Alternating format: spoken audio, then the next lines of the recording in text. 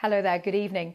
Dry and fine with some warm sunshine into the bank holiday weekend. Before that, though, a band of cloud introduces some rain to Northern Ireland, western parts of Wales, western Scotland, northwest England, seeing one or two showers through the early hours of the morning, as well as the West Country. Further east, some clearer skies, particularly towards the southeast, where we'll see some sunshine first thing, central and northern areas of Scotland. Now, this band of rain will tend to, fizzle out through the day, so we'll see some dry skies emerging here, and temperatures in the sunshine coming in around 18 to 21 degrees Celsius, rising to 24 through the weekend with some high UV levels.